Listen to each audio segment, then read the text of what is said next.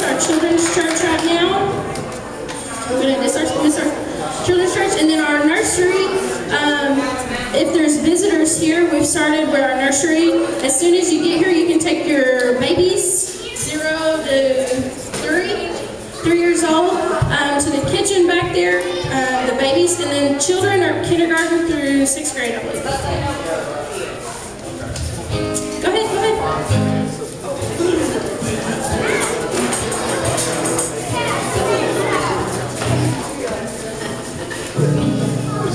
Alright, we're going to sing a song called Oceans. And I'm going to read a verse real quick. It says, but Ruth said, do not urge me to leave you or return from you following you. From where you go, I will go, and where you lodge, I will lodge. Your people shall be my people, and your God, my God. This song is talking about going wherever Jesus is calling us.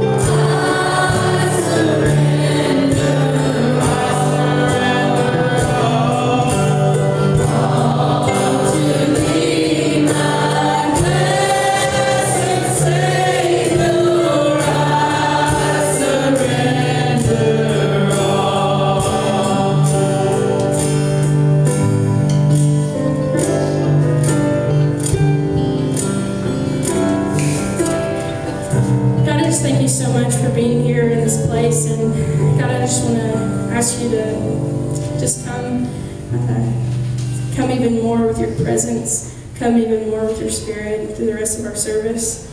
Lord, I pray that you speak through Danny and just let it be your words, not his words. Lord, I pray that we'll all have open hearts, open eyes, open ears to what you have to tell us. We love you and praise you. Amen. Amen. You can see it.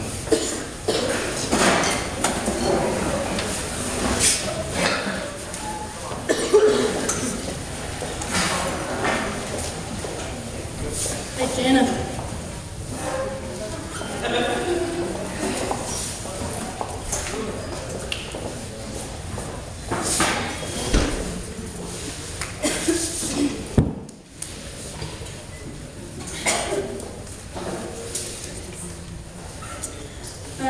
I'm going to play this song called Come As You Are by David Crowder, and I've done it before, but Jana has learned it now, and so we're going to try to do it together.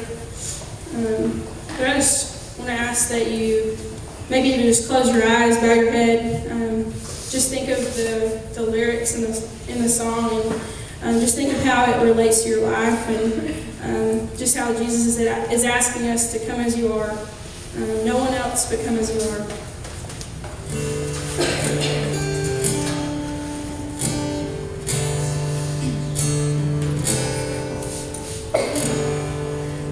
Come out of silence,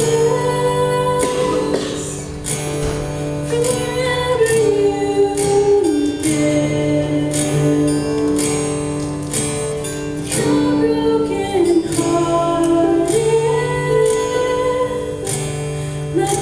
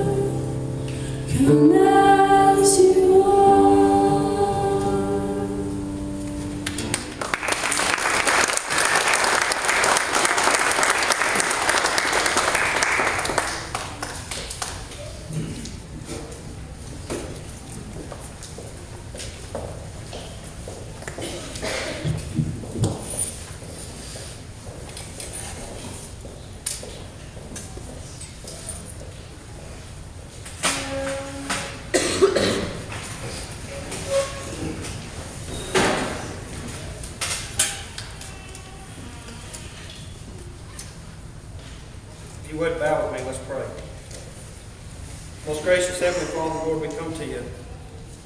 Father, as broken, needful wanderers, needing your help. Father, that you've placed us in this building today, not by our want or by our desire, but Father, because you have led us here. Father, you've put something within us that has made us desire to come in the presence of your people. Father, in your presence, that where 2 or 3 are gathered in one accord, you are with them. And Father, I just ask you that you would truly show us in your word today that you're here to help, that you're here to heal. And Father, that we can come to you how we are exactly right now, and that you'll love us. Father, we praise you, we honor you, and we just lift you up in this place today. For it's in Christ's name we pray. Amen. Amen. You know, this week as I was studying, I read through a passage of Scripture that God opened my eyes to see it in a way that I've never seen it before. And when I read through this passage of Scripture, it kind of convinced me of something. That some people, some of us, have a difficult time of accepting others because, not that there's something wrong with the other person, but we have a hard time accepting who we are. Amen. Sometimes we feel unworthy. Sometimes we feel like if we can just merely skim through the back of church or through an unforeseen spot in the church, we can drift in and we can drift out without being really touched, really ministered to, really having our hearts opened and having God just show Himself to us in a way that we have never really seen God before. And when I was praying this past week and I read through this passage of Scripture, it blew my mind of what was really going on. And you know, it took me to a place in Psalms, and I love the book of Psalms, and it speaks so many different things and so many different levels to us. And I read through this passage of Scripture. It's Psalm 57. You don't have to turn there if you don't want. We're going to be in Luke here in a minute. It says, He will send from heaven and save me. He will put to shame him who tramples on me. God will send out steadfast love and His faithfulness. Now think about that for a second. As it says that God will send, He will send those that will save me, those that will take care of me. That God's going to send that from heaven and put to shame those things that are against me. And so this past week, as I was reading through the book of Luke in chapter 8, and it's in all these Gospels, there's this woman in verses 43 through 48 that she went for 12 years. 12 years she had an issue with blood, and she went to every physician, every healer, every person that said that they could do something for her, that she went and spent every dime that she had to try to be healed. And she heard this message about Jesus Christ, about this man that was coming, that as he went from city to city, and as he went from village to village and place to place, that people were getting healed, and people were getting saved, and things were happening in people's lives that was unimaginable. Amen. And she thought, for 12 years I've spent everything that I've had on things of this world that said that they could make me better, things that could improve my life, things that could take care of me, these miraculous healers that said they could do things. For 12 years I've went and I've given myself to these people and nothing has happened. But here comes one of Jesus that said that He could heal me. Amen. And she thought, you know what, I'm unworthy. I'm not deserving of His healing. And I'm not even deserving to go and to look Him face to face. And if I could just merely touch the hem of His garment, that when I touched His garment, I would be healed. And so as she come through this, as Jesus come through the city, is that she put it into her heart, you know what, if I could just make my way through the crowds of people and touch the hem of His garments, everything will be made fine. Amen. That's how you've heard the story. She made her way through the crowds of people. She touched the hem of His garment and she was healed immediately. That's not how I read the story this time.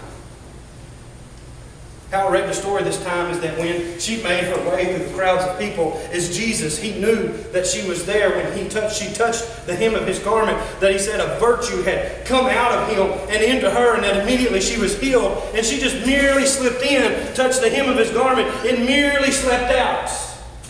And so often we do the same thing in churches. We merely slip in and we merely slip out. It's so that when the presence of God is here, we want just that little piece of what He is, and then we want to slip back out. But what's left? There was something that she was forgetting. There was something that she didn't even know about Jesus. The message title this morning is I'm Accepted. Come as you are. The lyrics of the song that Whitney just sang, I printed out for my message today. I asked her if she would sing this, and I printed these out. It says, come out of sadness from wherever you have been. Come out of sadness, no matter where you've been. Come out of sadness wherever you've been. Come brokenhearted, let rescue begin. Come find your mercy, O sinner, come kneel. Earth has no sorrow that heaven can't heal. Amen. So lay down your burdens, lay down your shame. All who are broken, lift up your face. Oh, wanderer, come home, you're not too far. So lay down your hurt, lay down your heart, come as you are. Amen.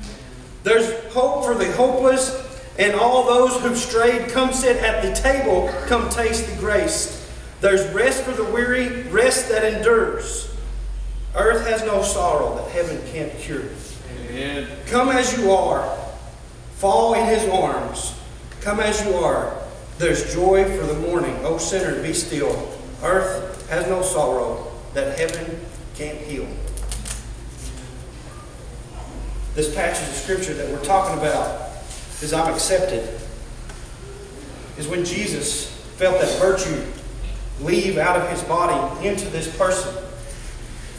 Is it said the crowds pressed upon Him. There was multiple peoples around Him. There was just, it would be like me. Y'all going to have to wake up here in a minute. It'd be like me coming up in here, walking this aisle right here, and saying, who touched me? Who touched me? Now, how many of y'all touched me?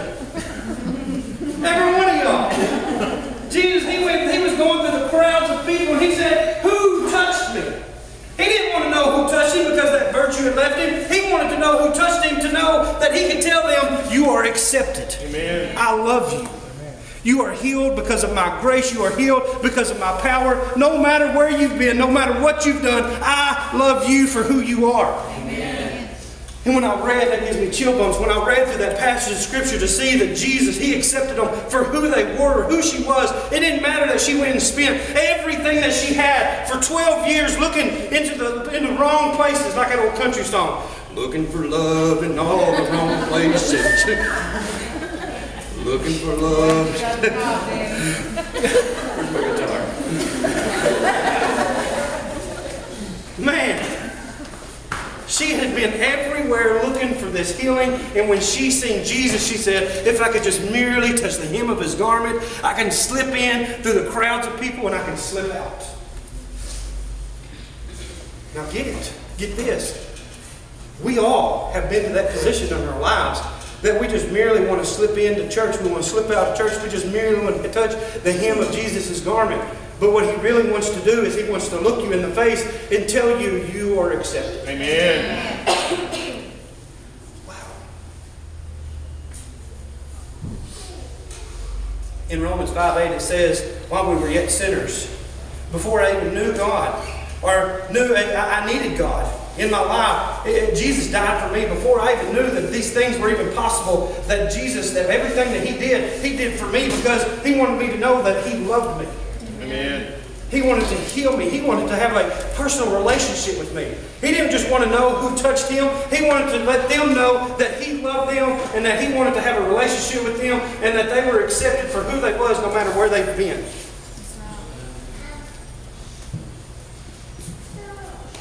Maybe not really getting what I'm saying. Come out of sadness from wherever you've been. Come brokenhearted, let rescue begin. This woman needed to be rescued. This woman not only needed to be healed from her issue of blood, but she needed to be rescued from the bondage that she had been in. Is just living life without Jesus, looking all of these other places to find this healing that she couldn't get. And when she had it right in front of her, and she heard of this Jesus, she pressed through the crowds, and as she touched the hem of his garment, didn't feel worthy to even to look him face to face, and she slipped away. And as Jesus said, "Who touched me?" she said, "I did. I did." I guess my question is from this passage of Scripture is, have you really slipped in?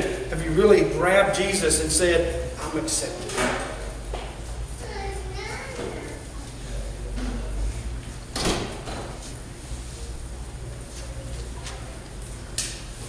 There's a myth that a lot of people, a lot of churches have put into practice. And this will not be put into practice in this church ever. There's churches that go out and they look for a certain group of people. They have a ministry to reach those of dynasty names, of big names and big money in the community, so they can be a church that succeeds. And then there's churches that their main goal is to reach teenagers because they are the church of tomorrow. Where our goal at Journey Church is to reach everybody, because the Bible says that Jesus came and died for all who would say, that would be saved, all that would confess His name, that Jesus did it for every single person.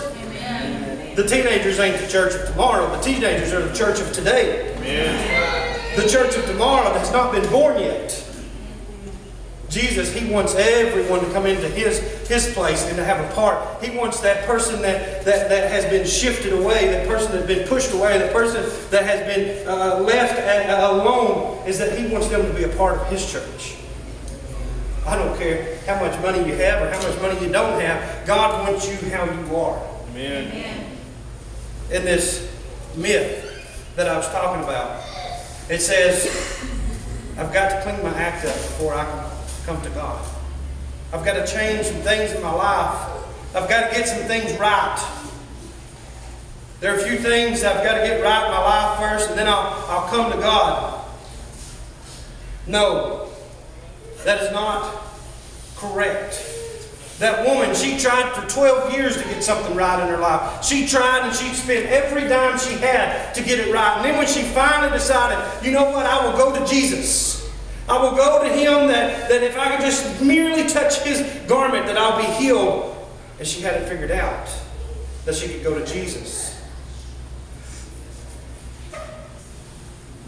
Turn with me to Luke chapter 15.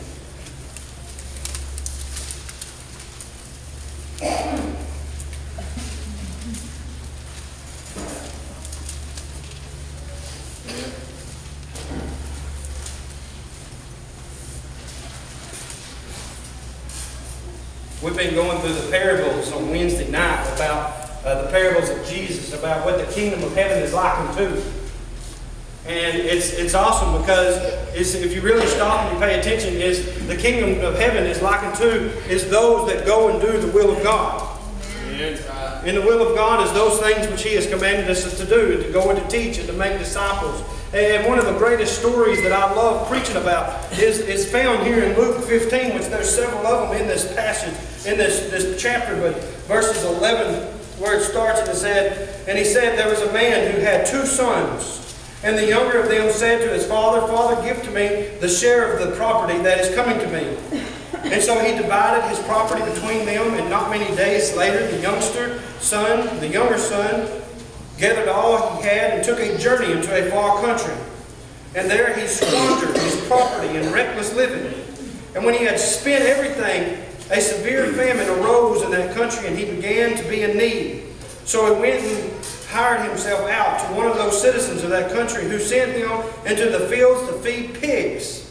And when he was longing to be fed with the pods that the pigs ate, and no one gave him anything. But when he came to himself, he said, how many of my father's hired servants have more than enough bread, but I perish here with hunger? I will arise and go to my father, and I will say to him, Father, I have, what's that word? sinned.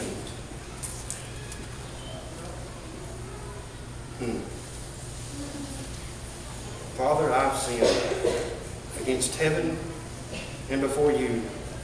I am no longer worthy to be called your son. Treat me as one of your hired servants. Now, think about that for a second. Is he thought in his mind is that he was not worthy. He was not worthy. He was not worthy to be one of his, even to be one of his father's servants, or even a servant of his father's servants. He didn't even think he was good enough to go back to his father's house, but he said, you know what, it's worth a shot. It's worth a shot. I'm not worthy. I'm not worthy to go back to my father's house. I'm not even worthy to be called a servant of a servant in my father's house, but you know what, I'm going to give it a shot.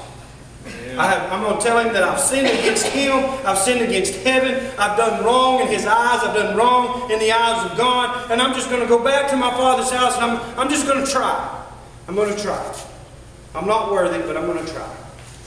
You know, you see the similarity of this woman with the blood issue and this man right here, is both of them had that mindset is I'm not worthy. You may be sitting here this afternoon and you may be thinking, you know what, I'm not worthy. I'm not worthy for Jesus to forgive me. I might not be worthy of Jesus to heal me. I might not be worthy of God to speak to me or God to love me or me to even be loved by this congregation of people. I'm not worthy. But you know what? I want you to be encouraged today is that you are worthy. Amen. You are accepted. This man, he found himself traveling back to his father's house. Guess what? He just left eating with the slop of the pigs, and he found himself traveling back to his father's house. Do you think it was just by happenstance that his father was standing out there looking for his son to return? No. Do you think it's just by happenstance that you're sitting in this place today? No. God has a purpose for you in your life right now. God has a plan for you where you're at right now. But it takes one thing to make that possible. This woman, she decided, you know what, if I would just press through the crowds of people and touch the hem of his garment, I'll be healed. This guy, this son, he had that same similarity. He said, you know what, if I would just return to my father's house and tell him, you know what, I've sinned against you. Can I just be a servant of a servant? You know, the two similarities these people had in common with one another is they took the first step. Amen. To go back, to go toward, to enter to Jesus where he was at, to go back to their father's house. As they took that one step, they made the effort to go back to where he was at. That's the thing is, there's a lot of Christians that we get the mentality of where did God go? Things are crumbling in my life. Things aren't happening how they used to. Where did God go? And it's not that God went anywhere. He is still here waiting for you to return to his bosom, that he could look at you and say, you are accepted. You are mine. I love you how you are right now. Come. Amen. You know, Peter, when he was preaching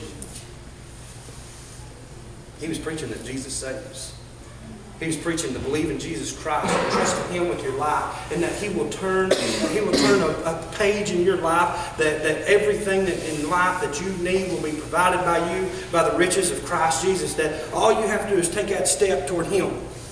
You know, as he was preaching this, is these Pharisees and these Sadducees, they started saying, you know, they started to try to feed into this Jesus, but then they started making rules and regulations of what it meant to be a part of the church. You've got to do this or you've got to do that. And you know, one of the greatest things that Peter ever said to them is, you hard-hearted, stiff-necked people. Whoa. Yeah. Could you imagine somebody looking at you and saying, you hard-hearted, stiff-necked person, open your eyes and see Jesus? Whoa. Nowadays, we have such freedom as we'd say, you know, forget you, I'm going home. Yeah. But Peter didn't do it out of hate. He didn't do it out of despite. He did it to get their attention so they would see who Jesus is. Amen. These two people had something in common, is that they took the first step to go back to where God was, to go back to where Jesus was, to work their way through the crowds of people, is it didn't matter. You know, when I walked down that aisle just a while ago, how many of y'all did I make uncomfortable by putting my rear in your face? Yeah. That's like, yeah. James like, yeah, I didn't like that either, brother. Let me do it again. But you know what? She didn't care who she made uncomfortable. She didn't care who she had to move out of the way. It's that she made her way through the crowds of people to get to Jesus. What are you willing to do to get to Jesus? Are you willing to wait to wait for the crowds to disperse? Are you willing to make your way through the crowds of people and say, Jesus, I'm here. I need your help. I want you to do something in my life. I need you to do this. That woman had something specific in mind. She needed to be healed. Amen. What do you need? As his son left feeding the swine, the hogs, slop, and he made his way back to his father's house, his father was watching. And it said as his father seen him, he made leaps and bounds. He ran to his son and he wrapped him up. And you know what? When he wrapped him up, you can just imagine this man crying and just crying tears of joy. And he looks at his son and he said that you have returned. You was once dead and now you are alive. You were once lost and now you are found. And he told his servants, he said, go get a robe and a ring and put back on my son, for he is back. Amen. You know, his son, he just went to be a servant of a servant. And his father said, we're not going to have that. You're my son. You're my child. You are mine. Amen. You know, when Jesus died on the cross and he rose from the grave and he ascended into the heavens to be at the right hand of the throne of the Father, it says that he even makes intercessory prayer for you because you don't even know what to pray for about yourself sometimes. Amen. Our brains can't even fathom the needs that we have. And Jesus is up there before the Father saying, Father, I need you to do this work in my people's lives. You know what, as the Father put a robe of royalty and a ring of royalty back on his son, is that he told his servants to go get the lamb, the fatted calf, and prepare a feast, a party, because we're fixing a party because my son's home. Amen. You know, one of my favorite things to tell is somebody that has just received Jesus Christ. Is once they have accepted Christ as their Savior and they confess and believe in their heart, and I tell them, I love telling them this, especially a child, because I'll tell you what, children, man, I think sometimes they got it more figured out than we do. They know this. They know exactly the difference between right and wrong. They know the difference between a good person and a bad person. There's no gray area with them. It's white or black. They just know. And when you tell them that, because of the decision you made today, all the angels in heaven are rejoicing and singing praises to the Father because of what you did. Amen. One person, one single person, that the angels in heaven rejoice and praise God because of one person. Amen. Could you imagine when you come back to the Father and you put one foot out and you start walking toward God and He sees that you're coming toward Him. He sees where your heart is. He sees what your motivation is. And He takes leaps and bounds to you. Could you imagine what that does to the heavens? It says the things that we loose in heaven, we loose on earth, and the things that we bind on earth will be bound in heaven. If you loose God on earth, what is being loosed in heaven? God. If you bind sin on earth, what is being bound in heaven? Sin. Amen. We've got to bind those things up and loose the things that God wants us to loose, and that's going back to Jesus. Amen. They threw a feast, a party. They enjoyed themselves. The woman was healed.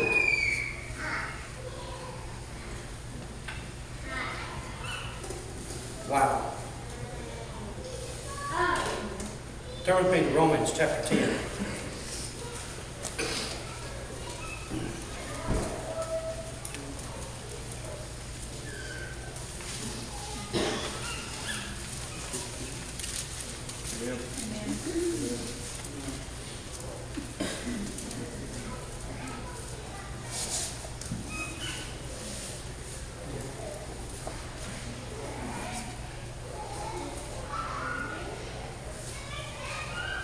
We're going to read verse 9. Start with 9. It says, because if you confess with your mouth that Jesus is Lord and believe in your heart that God raised him from the dead, you will be saved. For with the heart one believes and is justified, and with the mouth one confesses and is saved. For the Scripture says, everyone who believes in him will not be put to shame.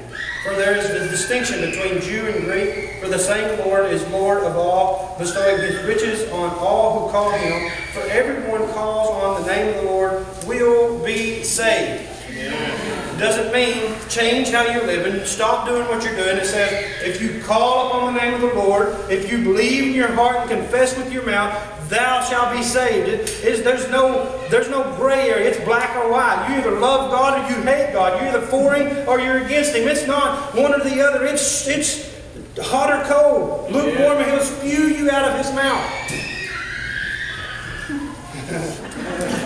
Praise God. They're excited. That's right. I wish y'all got that excited.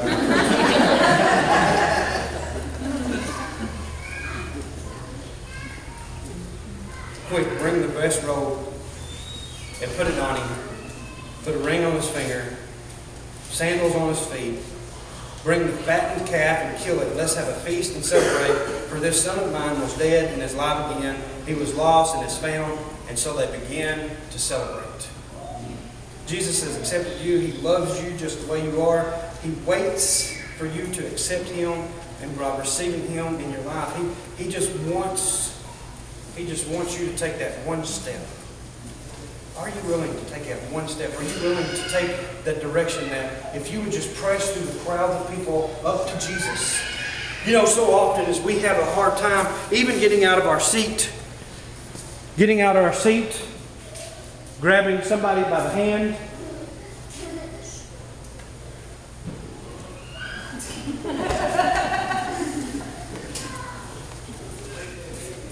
and take them to the altar to pray.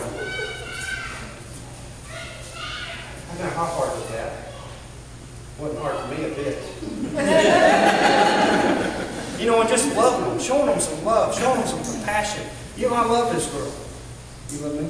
Yeah. All right.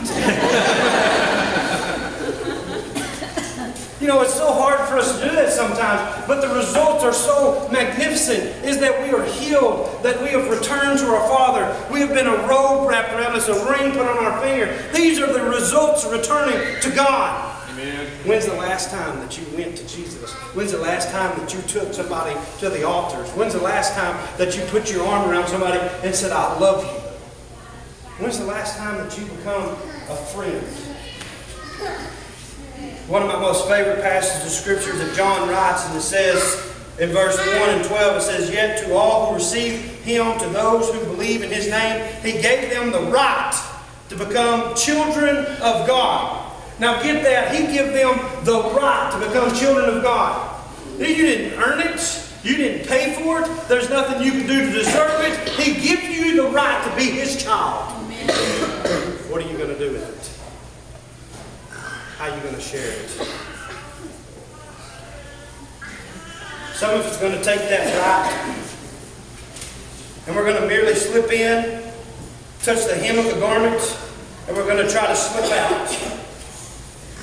Some of us are going to take that right, and we're going to take the riches of God, and we're going to go into this world and we're going to live a wild life. Even knowing that my God can make a difference, even knowing that he has given us the riches of his kingdom, we're going to live wildly and not make a difference. In the book of Job it says, there are those who have compassion and make a difference. I like how he describes the rest. There are those who have compassion to make a difference, and then there are others. Amen. That's it. Wow. There are those who have compassion to make a difference. Are you one of those that has compassion to make a difference? You can say, I'm a tough man. I don't have compassion. Well, I'll tell you one that can soften the heart. That's Jesus. You want to talk about a tough man?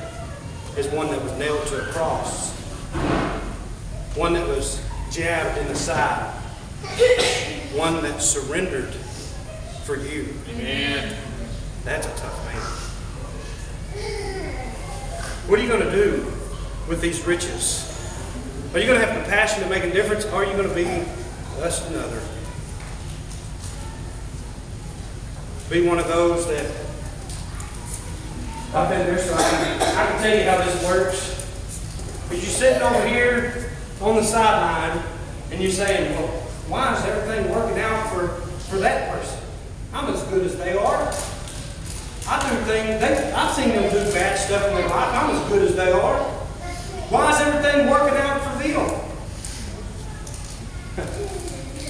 Because maybe that person has repented to God.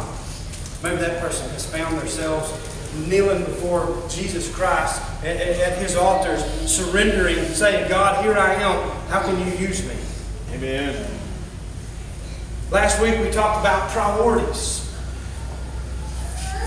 We talked about that Jesus proposing to His bride and that He has given us His life. He has given us His love. He loves us with a passion.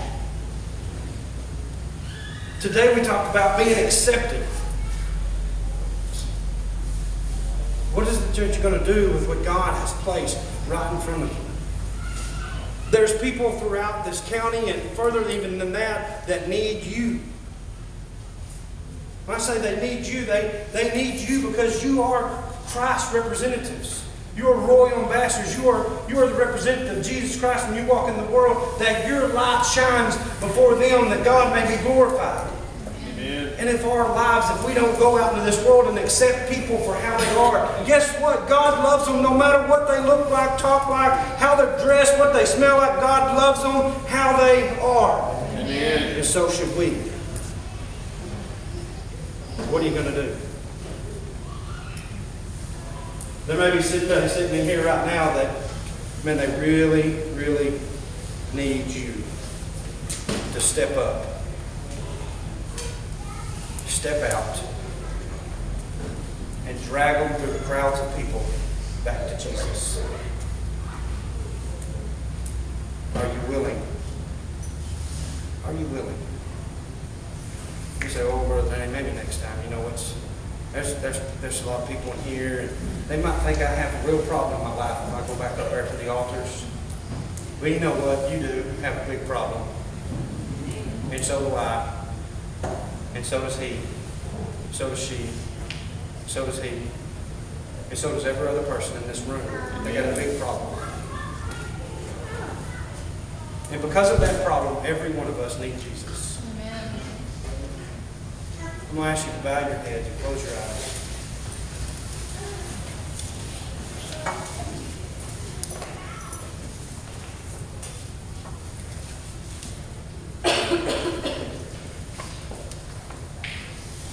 Come out of sadness from whenever you are. Come brokenhearted, let rescue begin. Come find your mercy, O sinner, come kneel. Earth has no sorrow that heaven can't heal. So lay down your burdens, lay down your shame. All who are broken, lift up your face. O wanderer, come home, you're not too far. So lay down your hurt, lay down your heart, and come as you are. Will you come? Will you come to Jesus? Will you come to His presence? Will you come and touch the hem of His garment and be accepted for how you are right now? There's hope for the hopeless and all those who've strayed. Come sit at the table. Come taste the grace. There's rest for the weary, rest that endures. Earth has no sorrow that heaven can't cure. Come as you are. Fall in His arms. Come as you are. There's joy for the morning. O sinner, be still. Earth has no sorrow that heaven can't heal. I'm going to ask you, are you ready? Are you ready to come as you are, to give your life to Christ? Are you ready to surrender that life that God has given you? Are you ready? There's nothing you have to change about yourself. There's nothing that He can't take. There's nothing that He will not do for you. He loves you how you are.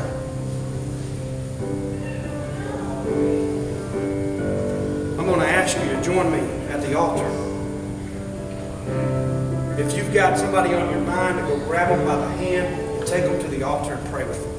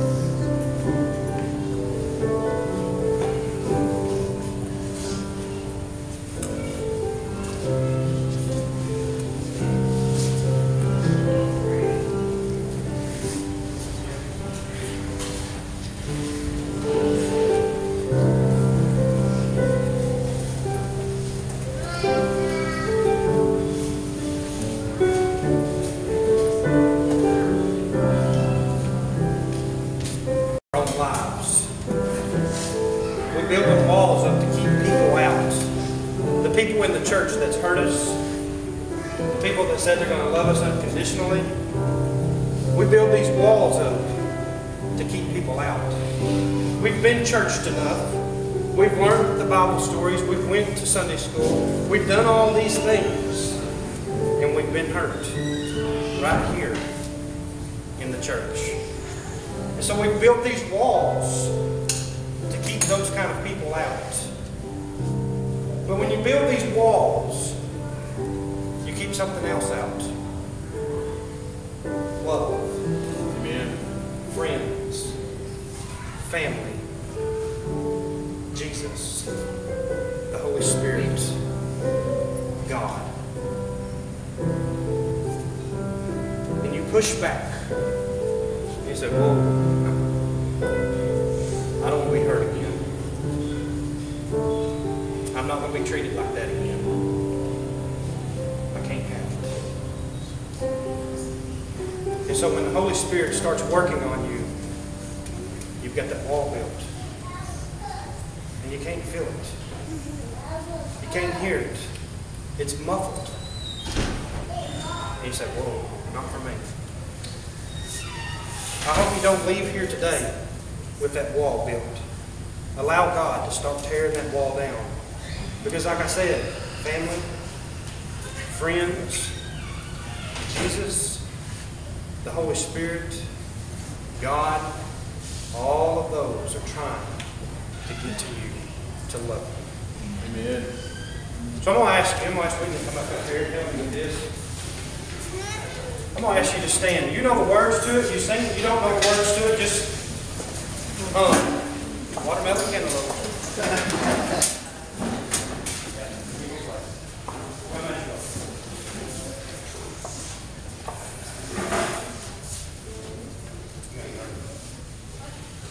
Come as you go.